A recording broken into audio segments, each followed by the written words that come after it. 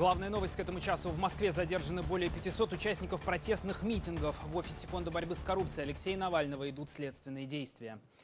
Я Игорь Севрюгин, здравствуйте. Сам Навальный был задержан еще днем, когда направлялся на митинг. Сотрудники фонда были задержаны позже. Директор ФБК Роман Рубанов сообщает, что правоохранительные органы пришли в их офис в рамках доследственной проверки. По его информации, речь идет о 282 статье Уголовного кодекса – возбуждение ненависти либо вражды.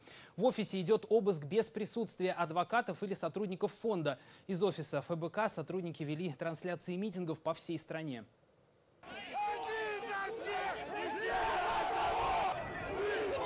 Тем временем полиция разогнала основную часть протестующих в центре Москвы. Люди постепенно расходятся. Продолжаются аресты активистов. Полицейские применили дубинки. ОМОН вытеснил протестующих с Пушкинской площади. Часть из них оттеснили к Сретенскому бульвару. Другая часть направилась к Кремлю. На Манежной площади люди скандируют «Путин вор».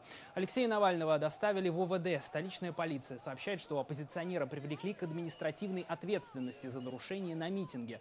При этом сам политик из ОВД сообщает, что никаких документов еще не оформлено. Об этом он написал в Твиттере. Там же политик призвал продолжить мирную акцию протеста. По данным МВД, в центре Москвы на акции против коррупции собрались до 8 тысяч человек. Активисты сообщают о 20 тысячах. Шествие в Москве не было согласовано властями. Алексей Навальный отказался переносить акцию на окраины города. Пресс-секретарь президента России Дмитрий Песков назвал призывы выйти на улицы незаконными. Заметно то, что это не понравилось ОМОНу, властям это видно.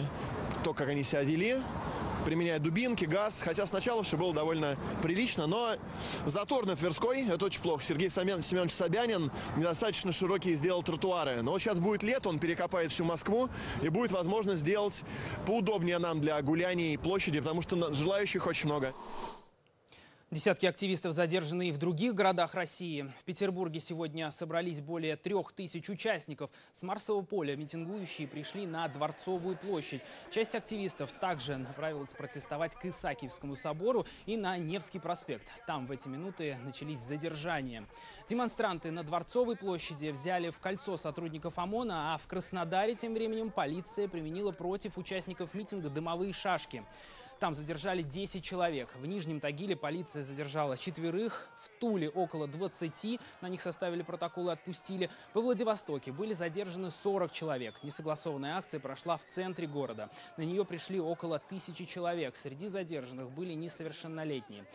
Подобные акции прошли в нескольких десятках российских городов. Сотни человек вышли на акции в Красноярске, Томске, Иркутске, Казани и Челябинске. По оценкам оппозиционера Алексея Навального, митинги прошли как минимум в 84 городах России, а также за рубежом. Мы надеемся, у нас есть надежда, да.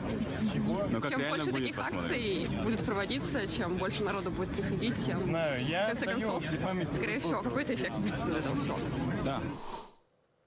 Министерство иностранных дел Белоруссии назвало действия силовиков на вчерашнем митинге абсолютно адекватными. Сегодня милиция снова пресекла протестную акцию в центре Минска. Десятки людей вышли на акцию солидарности с задержанными вчера демонстрантами. ОМОН увел их в автозаки. Митинги в поддержку остающихся под стражей активистов прошли сегодня сразу в нескольких городах Белоруссии. Только в Бобруйске сегодня были задержаны более 30 человек. Они требовали отпустить участников вчерашнего митинга на День воли. Освободить их уже призвал Европейский Союз и США. Власти Белоруссии заявили, что акцию нельзя было назвать мирной и обвинили демонстрантов в подготовке провокаций с использованием оружия. По разным данным, во время протестной акции в Минске накануне были задержаны от 300 до 700 человек, в том числе журналисты и политики. Сегодня часть активистов уже арестовали на 12 суток. Наши же дети вылазят и будут нас хватать за руки, за ноги и бить. Лукашенко надо уходить!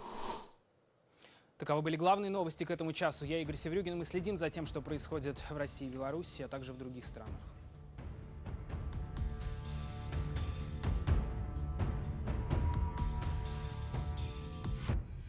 Radio Liberty, Praha.